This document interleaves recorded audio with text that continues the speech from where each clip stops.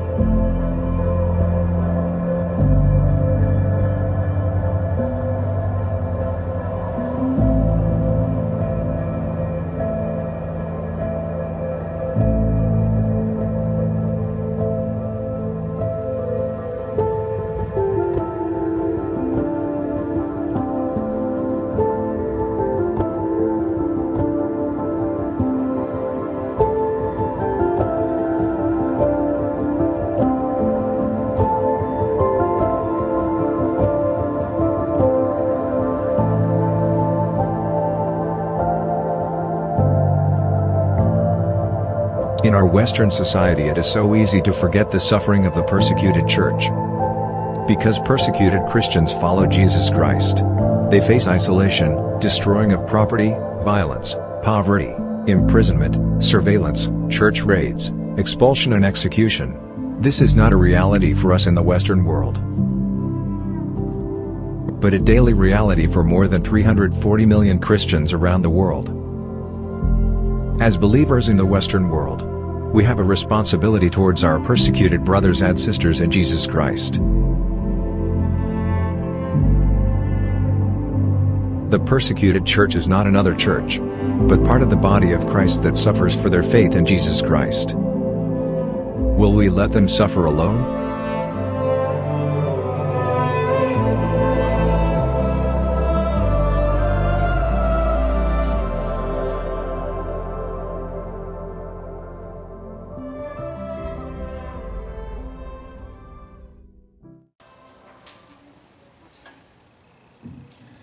Well, it's good to be here this morning. I hope that you got something out of the video there.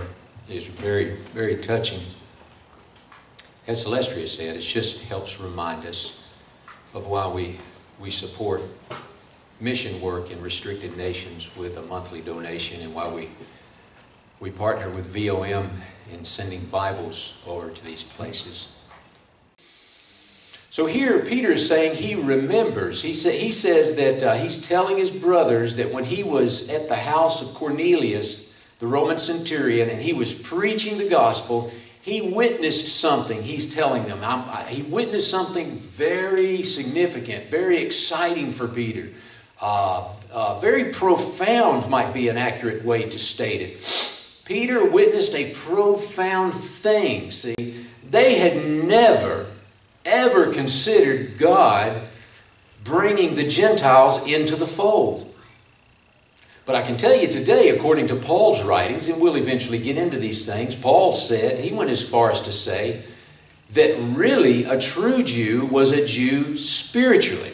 See, and here we begin to learn, when I say that, and when Paul begins to say these things, we start to learn that God, He used this natural people, this nationality of people, this carnal state as a great representation, an allegory of something He was doing beyond the natural.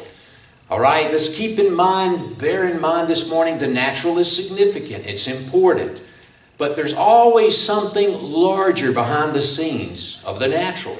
You know, you can think of it like this. If you're walking along on a sunny day, you see a shadow. If the sun is behind you, you see yourself as a shadow, you know, directly in front of you on the ground. And you could look at the shadow and say, well, that's my shadow. See, it's kind of shaped like me. And you might think that's important, but there's a reason for the shadow. See, the Bible calls it types and shadows for a reason. The Spirit casts a shadow into the earth, and we learn these things. Paul the Apostle said we learn by these types and these shadows, these allegories. He said for all of the invisible things of God, he said from the beginning of creation, he said they're clearly understood. They can be seen, Paul said, by the things which were made. That is, the tangible things, the visible things. Paul said we look at these visible things and we see patterns. And these patterns open up our understanding to spiritual things. So the shadow on the ground as you walk, it's just a dim reflection of the reality that it's a shadow of. And that's the way it is with God. See, we see with the whole thing of the nation of Israel. It's a great thing. It's a great thing. It has a purpose. God has a purpose that hasn't yet fully been realized and fulfilled with Israel. For they, I remind you, according to the Scriptures, according to the book of Revelation, as a natural nation, they will rule the world for 1,000 years in the millennial reign of Christ. That's pretty significant, ain't it? But it's just a shadow of something greater. It's just a shadow. Paul said he who is a Jew inwardly, Paul said, is the true Jew. And of course, some of the natural Jews are Jews inwardly too. It's kind of like your family. I've often thought of it like this, and I've said this before. I would rather be with my Christian family than I would my blood relatives. That may sound foreign to some people, but it's a fact. It's a fact with me, and it's a fact with a lot of Christians I know, at least mature Christians that I know. And I've told people before, I remember talking to a man one time and he got upset with me when I said that because he was one of my relatives. He was actually in my family. He was immediate family, to be more specific. And he thought that was just the wrong outlook, you know, that I favored my church family over my carnal family. And here's the thing, like I was saying with the Scriptures here, you know, concerning the Jew, there's some Jews that are outward, but they're a Jew inward too. Some of my natural family are also my church family. See, that's really good then. You get the best of both worlds. I would prefer it be that way with all of my extended family, of course. You know, when you're in the church with your church family and you have blood relatives there who are also your church family, they are special to you. You know, that you have a lot of common ground with them you may not have with others. But I hope you understand what I'm saying this morning. We have relatives, you have relatives and family that are not Christians. They don't believe. And some of them will never believe. You know, that's just life. That's the way it is. Everybody has a sovereignty. Everybody has free will. We don't want to give up on them, not until the end of time, not till we draw our last breath. We should pray for them. We should be there for them if they ever reach out, you know, in a spiritual way. We love them to the end.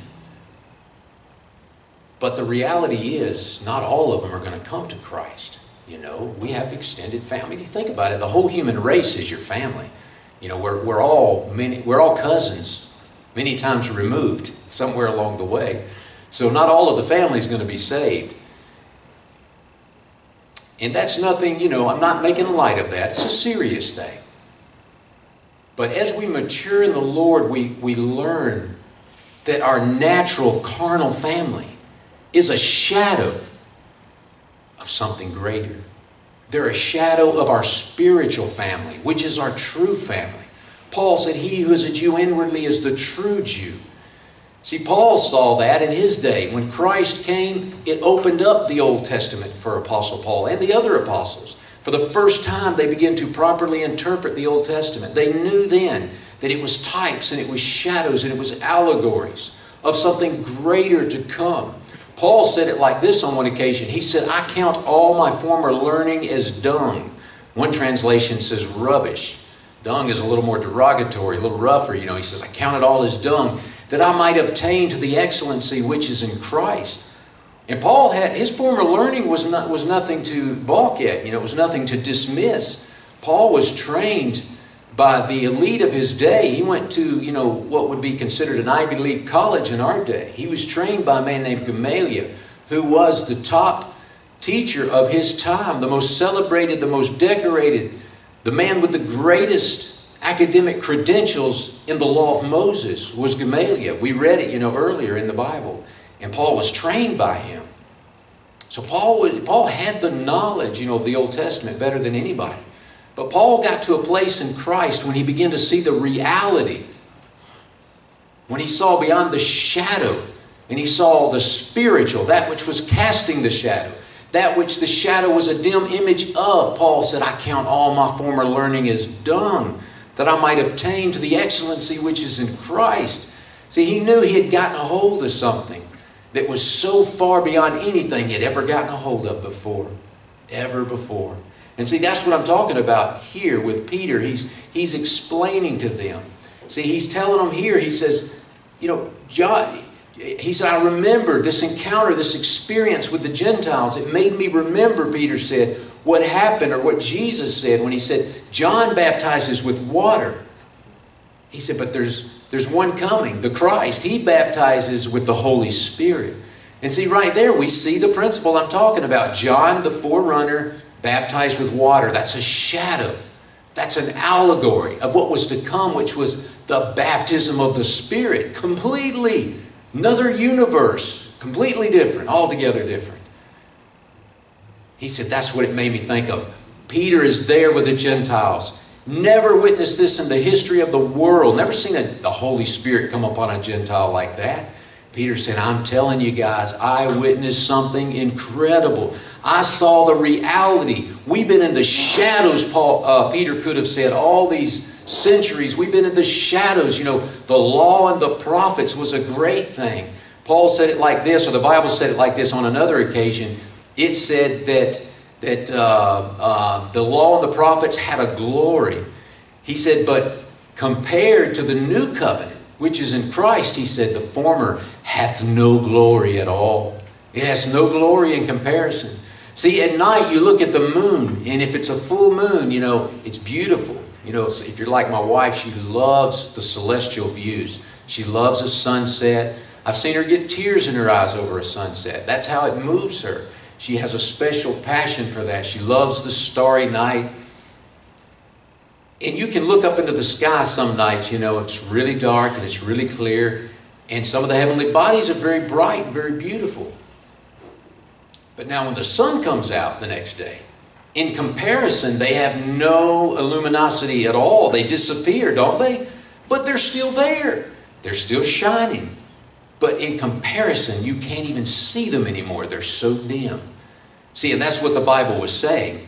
It was saying that the law and the prophets, see, the forerunner, that which came first, it was an awesome thing. The Bible said it had a glory to it. He said, but in comparison to the new covenant of grace, which is in Christ, he said, the former, it hath no glory at all. And see, that's what I'm talking about this morning. It's a great principle if we can see it. Our families today, our natural carnal families, are very special to us because we share a history with them we don't share with anybody else. It don't matter how close we get to a friend, we can never duplicate what we have with family. If you had a typical family, and I know some people, it's very sad, they weren't brought up in the right way and they don't share good memories or reasonable history with a sibling. But those of us who were brought up in a normal way, we have siblings. We share a history with them. It's very unique. It's very special. And we may be in a room full of friends, but all of a sudden a sibling comes in. It's like you just feel something different. It's like we got a commonality that I can't seem to get with the others. Now, it can get pretty close with a best friend. I had a best friend. He's dead now, but we got really close. I mean, it was as close as you could get without being a blood relative. And I know that can be really wonderful.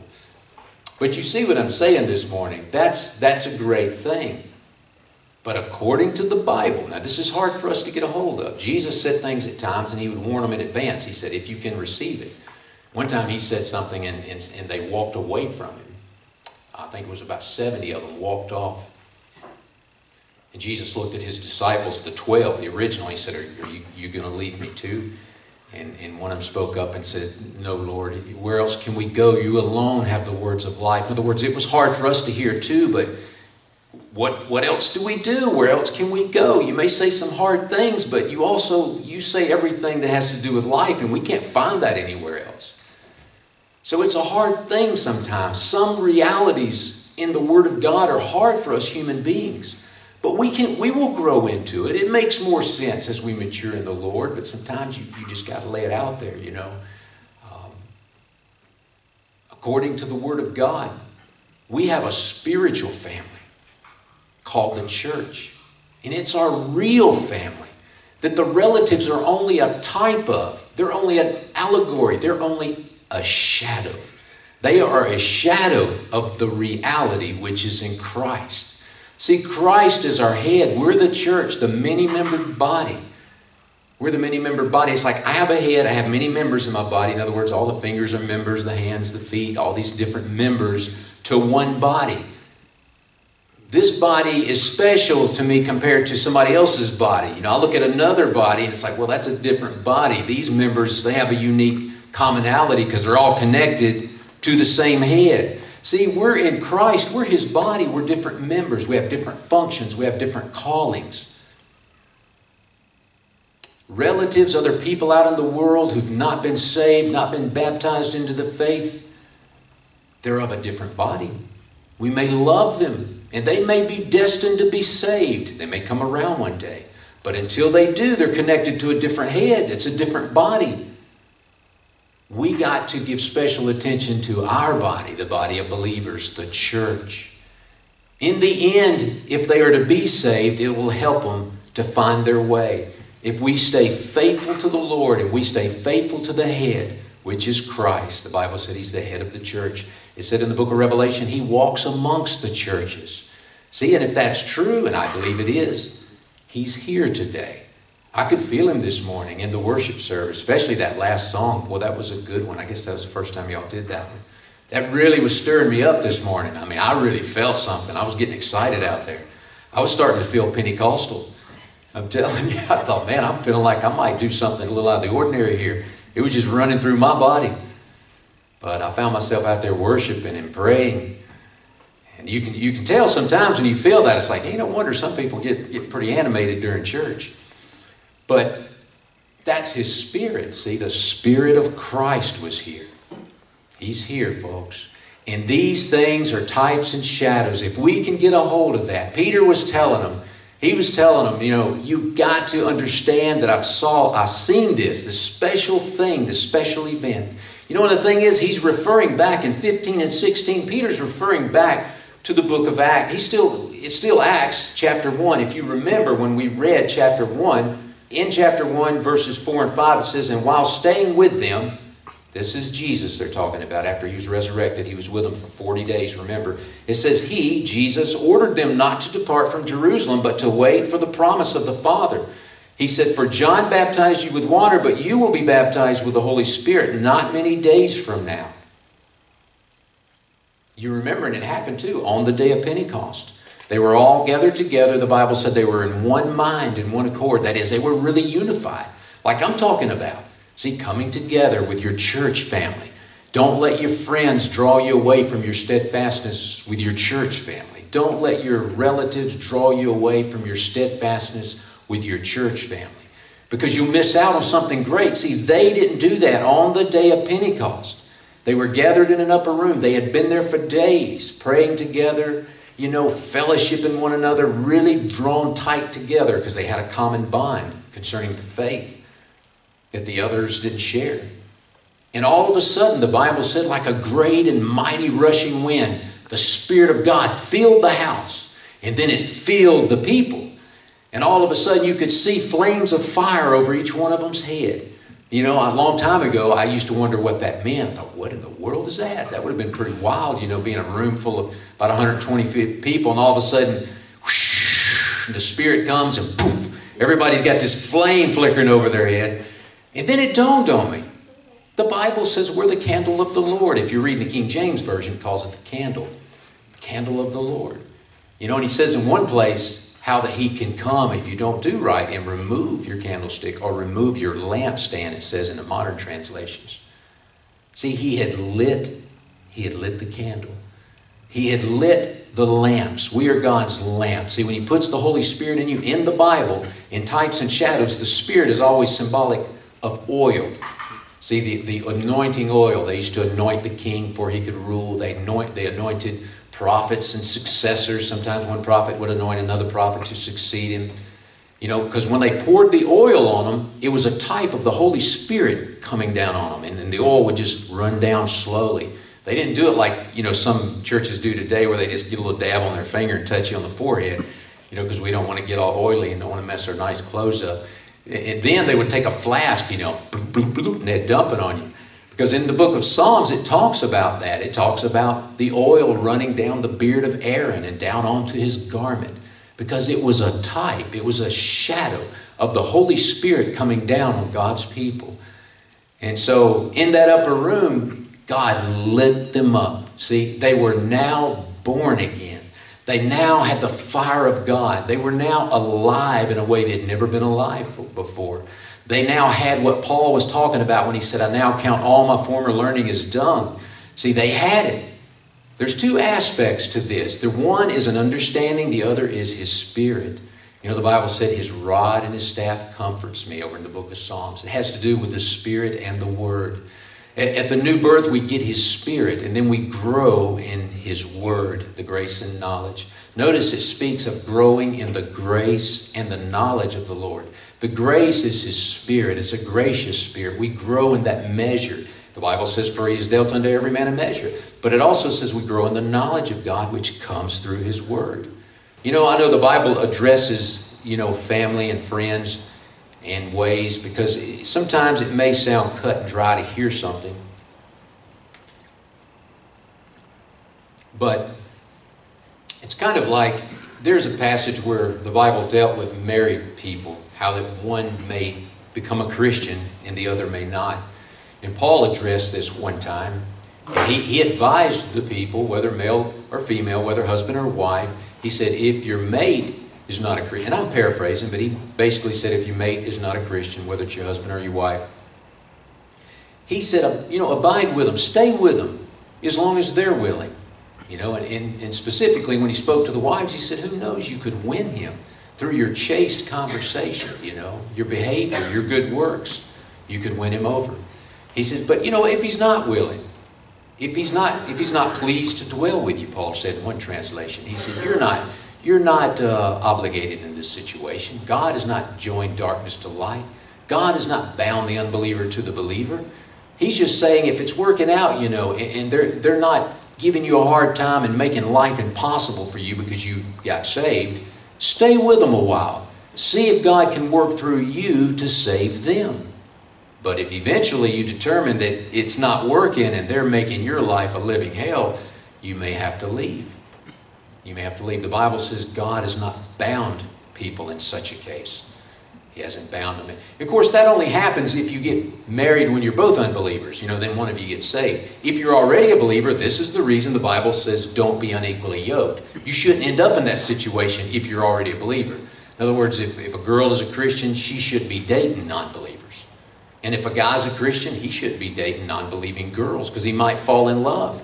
If he falls in love, he's going to want to get married and vice versa. Then you're going to be married to an unbeliever. See, God don't want you in that situation. So we're supposed to, the Bible says, don't be unequally yoked in this way. It's for our own good.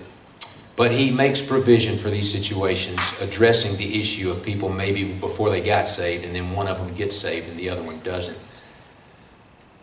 So it's a great thing Peter is trying to relate here, and it tells us in verse 17, Peter says, if then God gave the same gift to them as He gave to us when we believed in the Lord Jesus Christ, who was I that I could stand in God's way?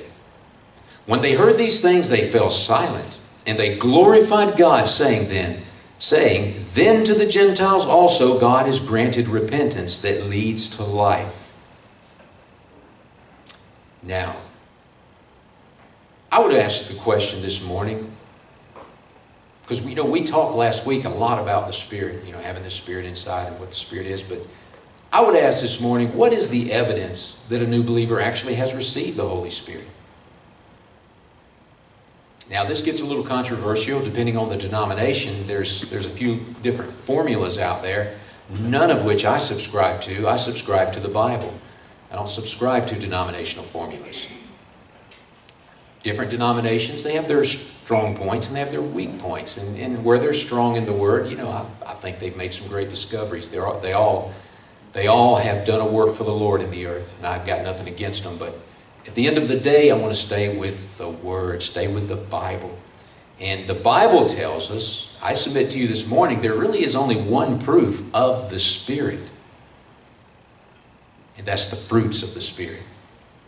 The Bible said you will know them by their fruits. It didn't say you'll know them by their prosperity. It didn't say you'll know them by how active in the church they are. It didn't say you'll know them because they have a gift. They can prophesy, speak in tongues. They run around the church. They swing from the chandeliers during the song service. Whatever they're doing, no matter how excited they sing, no matter how loud they say amen and clap during the service, it didn't say you could know a true believer in that way. In Matthew chapter 7, verse 15, for instance, Jesus said, beware of false prophets who come to you in sheep's clothing, but inwardly are ravenous wolves. He said, you will recognize them by their fruits. See, what are fruits? It's attributes, it's behavior, it's words, it's your life, it's this kind of thing.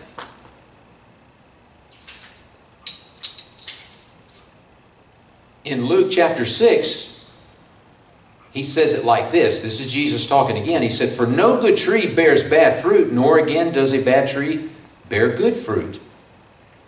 For each tree is known by its own fruit. For figs are not gathered from thorn bushes, nor are grapes picked from the bramble bush. The good person out of the good treasure of his heart produces good, and the evil person out of the evil treasure produces evil. For out of the abundance of the heart his mouth speaks. In other words, what's in there is going to come out. That's the fruit. He's telling you right here what fruit is. Like a tree, there's something in the tree. There's an orange tree has an orange nature in there, and it's going to push forward until fruit show up. And you know what kind of tree it is once the fruit shows up, right? Some plants, some trees, some bushes are very similar. But the issue is settled once the fruit comes forth. You may have some, wiggle room to argue your side of what you think it might be before, but once the fruit comes, there's no arguing. You know what that is. If it produces bananas, it's a banana tree. If it produces oranges, it's an orange tree. If it produces apples, it's an apple tree.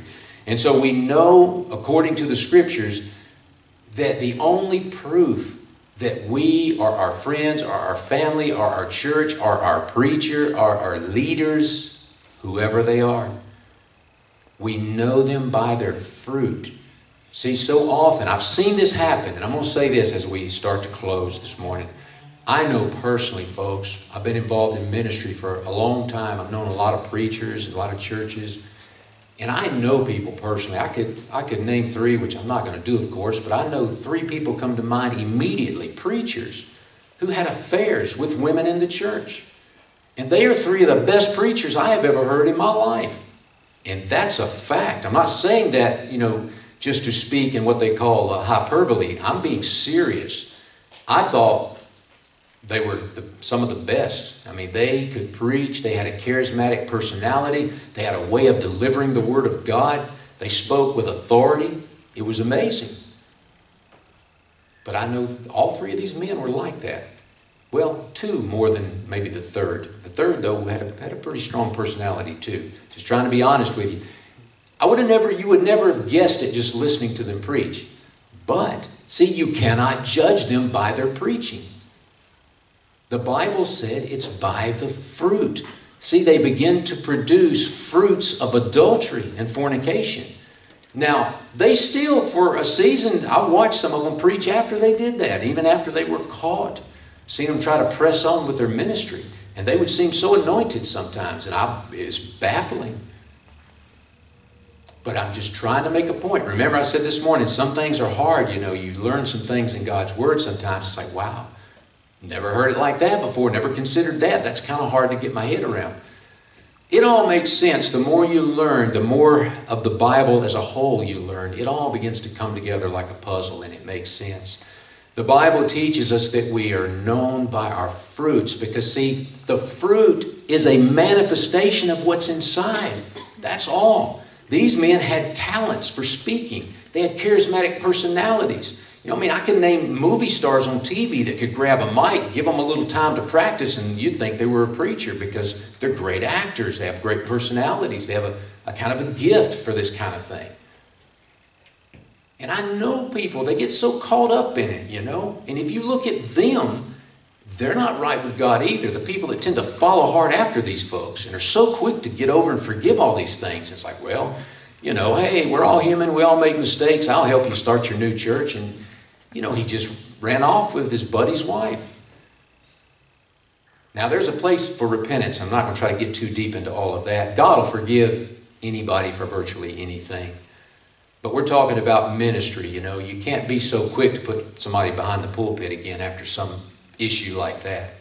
You got to have some trustworthiness there, so that they can do God's work. Because if people don't have confidence in the preacher, he's really unable to do anything for God. He's unable to win souls. But I've seen it, folks, and I'm only saying this and bringing this up. This may be startling to some of you. But I've been in these circles a long time, and I had to distance myself from certain groups, certain churches, certain people. Because when I saw this, I still like some of these people as a person, but I can't spend time with them, and I can't be part of their lives because some of them still believe they're great prophets and great men of God, after doing stuff like that. Some of them done it multiple times, over and over. And yet they still have followers that claim they are a prophet of God. My problem is, where can you find in the whole Bible a prophet of God that lived like that? See, what am I talking about? Talking about fruits of the Spirit. See, they have devils living inside of them, not God's Spirit. God's Spirit doesn't produce that kind of fruit, but the devil's spirit does. And that's what we have to be aware of. Let's go to Galatians. You can turn there if you want to, but you don't have to. I know we're teaching out of Acts, but these are some side scriptures that go along with what I'm saying this morning. In Galatians chapter 5, for instance, Apostle Paul here gives us what he calls the works of the flesh, which could be called the fruits of the Spirit too, the wrong spirit, that is. He says in chapter 5, verse 18 in the book of Galatians, Paul says it like this: but if you are led by the Spirit, talking about God's Spirit, you are not under the law. That is the law of Moses. It's kind of the same today. If you're led by a spirit that keeps you from breaking the law, you're doing good in your community, you're not going to be under the wrath of your local police department, right? You're not under the law. That's what he was saying here, spiritually speaking. If you're led by the Spirit of God, you're not going to find yourself under God's law, under his judgment. It says in 19, now the works of the flesh, Paul says, are evident. Sexual immorality, impurity, sensuality. The NLT renders sensuality as lustful pleasures. Idolatry, sorcery, enmity. The NLT renders enmity as hostility. Strife can be rendered quarreling. Jealousy, he says, fits of anger, rivalries. NLT renders rivalries as selfish ambition. Dissension, these are works of the flesh, remember, fruits of the wrong spirit he's naming. Dissensions can be defined as, one definition says, a disagreement that leads to discord. See, some people do that. That's their nature. They'll go around just with dissension, causing discord among a group of people. You ever get one like that in the church? You know, pretty soon people in the church are getting upset with each other because they're spreading discord. They're starting to talk about the wrong thing and they're carrying stories. And we've been very fortunate. God's really helped us in these areas. You know, our little church is really, everybody's been such good friends and stuck together. Envy is another one in verse 21. One definition for envy is a feeling of discontentment over and resentful longing aroused by someone else's possessions, qualities, or luck. Drunkenness, orgies. Orgies can be, the NLT version, the New Living Translation actually renders that Greek word as wild parties. See, I know people like this. You may know some of them too. I mean, I'm just getting real with you a little bit this morning. I know it gets the feeling a little intense when you go down some of these trails, but folks, it's so real. I mean, we got to get real. We got to get real with ourselves if we're to make progress in the faith. I know people like this. They go to wild parties. Some of them throw wild parties. And they will look you in the eye and tell you they're on their way to heaven.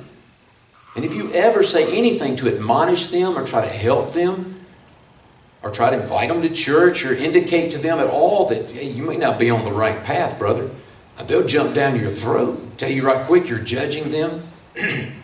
Now, let me say this real quick as a side note. Judging, that's one of the biggest misunderstandings, biggest misnomers in the Bible. The Bible never said not to judge. It was speaking of judging people, not behaviors. The Bible teaches we are to judge behaviors. We're just not to lay eternal judgment on people. The Bible said it's up to God whether his servant stands or falls. And Paul said, judge nothing before its time. In other words, wait until the day of judgment. God will decide which way they're going.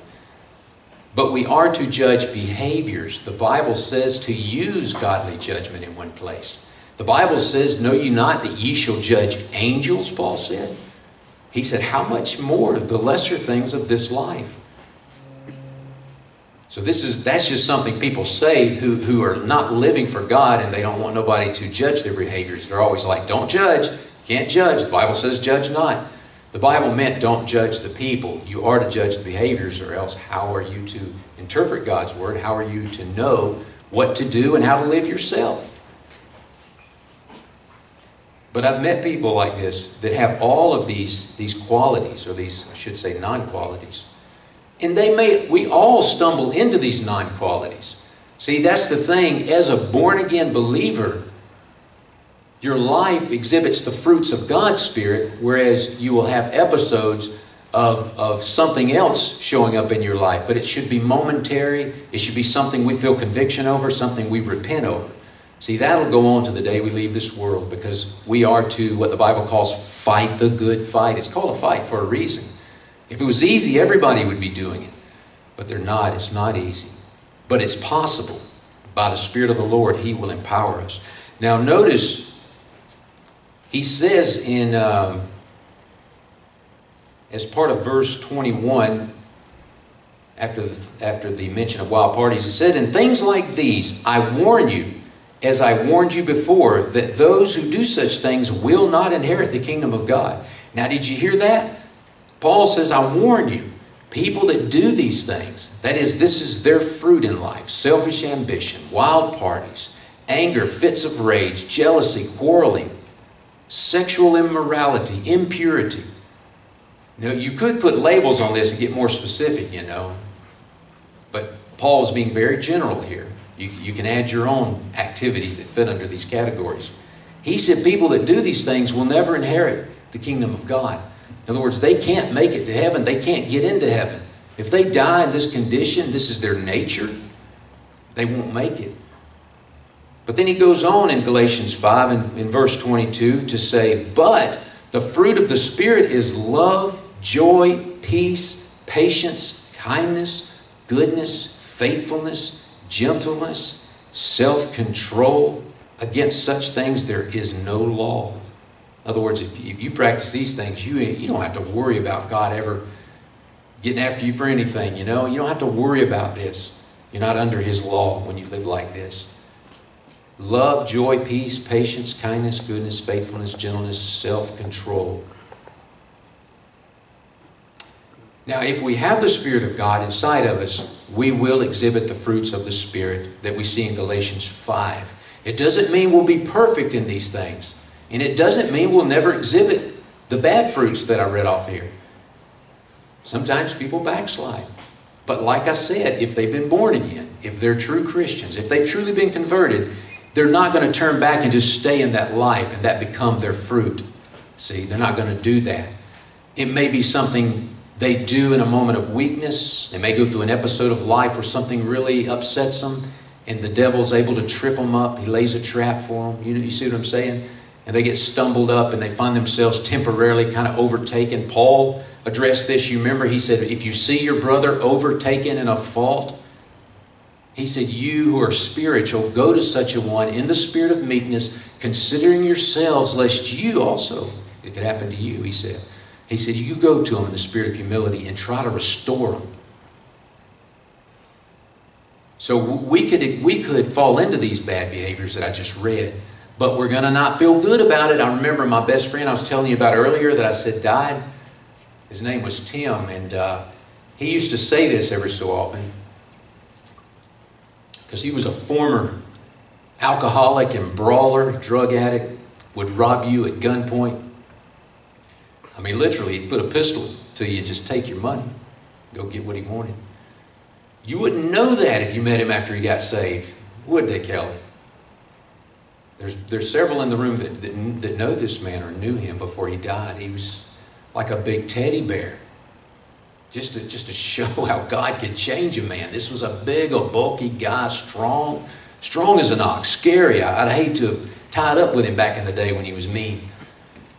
Jason got a chance to meet him. He's from Kentucky, like Jason.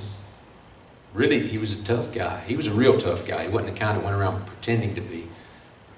But God turned him around, changed his heart. He was the nicest guy you'd ever meet. And if he was your friend, he was loyal. He would take up for you. He'd give you the shirt off his back. Just a good-hearted, good-spirited person.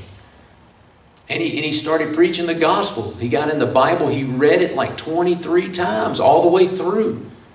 I mean, very strong-spirited, outgoing kind of guy, you know. He had a lot of ambition and energy. Read that Bible through and through and would preach the gospel. But the Spirit of God changed him. But before it changed him, he wasn't that way. He wasn't that way. He could be pretty rough. But, you know, the thing that I was going to say about him was he told me, this was funny, he used to say this. He'd laugh and he'd say, bro, God can ruin a good drunk. Because he tried backsliding a few times after he got saved. And of course, he'd immediately, like all of us, when you backslide, when you withdraw from God, something happens. The first thing you do is you gravitate back toward whatever it was you used to do. You look for your comfort zone. Look at the apostles when Jesus didn't fulfill the thing they thought he should at first, and they didn't realize he was going to be put to death like they did. And the Bible said the first thing they did is they went back fishing. You know, that's what they were doing when Jesus met them. You know, he pulled them away from their boats and fishing nets. He said, come with me. I'm going to make you fishers of men. But when it didn't seem to work out and Jesus didn't take over Israel and throw off the yoke of the Roman occupiers like they thought, raise them back up, but rather he was convicted of capital punishment and he died, They all went back fishing. You know, it's like, wow, we missed something along the way. And that's what we do when we backslide. We go back to whatever it is we used to do, back to old habits, back to whatever feels comfortable and relative. It's kind of comfy to go back into something we were used to. And Tim told me, he said, Brother, God, he'll mess up a good drunk. Because he told me before he got saved, he could get drunk and enjoy himself. Now, I know a lot of times it ends in disaster, but if you happen to have a drunken episode that doesn't end in disaster, it's usually pleasurable. You enjoy getting that way. You enjoy everything. But he said he couldn't enjoy it anymore. He said, man, I just can't enjoy it no more. He messes up a good drunk. And I thought, that's so true. It's that way with everything. You delve back into pornography. It may come off like a thrill at first, but if you've been saved before, you feel like a dog when it's over. You feel so dirty and messed up. And anything, if you go back to any old habit you used to have, drugs, alcohol, cussing, whatever. Sometimes you get in a rage and before you know it, you're flying off the handle and cuss words are just flowing. And they feel pretty good at the moment. It's like, I'm so mad, I need to let that steam off. You are letting them fly. But if you really are saved, a minute or two is going to pass and you're going to hear them words ringing in your ear that you just said. It's going to be like, wow, I thought I was over that. How could I still do something like that, Lord? And the devil will make us think we never got saved, but don't think that. Just showing you how, don't be discouraged. We're going to do things that's on the bad list here sometimes. But the goal is to do them less and do them less and do them less as we grow in the Lord and we keep our eyes focused on the goal, which is to be more like Jesus. The Bible teaches that He has shared with us His divine nature. And the more of that Spirit that we get, the more we're going to be like Him and the less we're going to manifest these bad fruits. The more we're going to manifest the good fruits, which you remember one of them was self-control. Yep. Well, I hope that you've enjoyed it this morning. I hope you got something out of it. I hope I said something you can take with you today to better your lives. The Word of God is so wonderful today. I love the Lord, and it's a great pleasure. It's a great privilege to stand up here and to share the Word of God with you, to share my heart with you on these things. And I just want to be honest with you, and I want to preach it the way the Lord has had it written in the Bible. And I appreciate you coming today. Appreciate you showing up, being with us. And I'm going to go ahead and call up the musicians so they can send us off with a song this morning. But before I turn the mic over to them, can somebody say amen this morning? Amen. Amen. Can we give the Lord a hand this morning? Praise the Lord.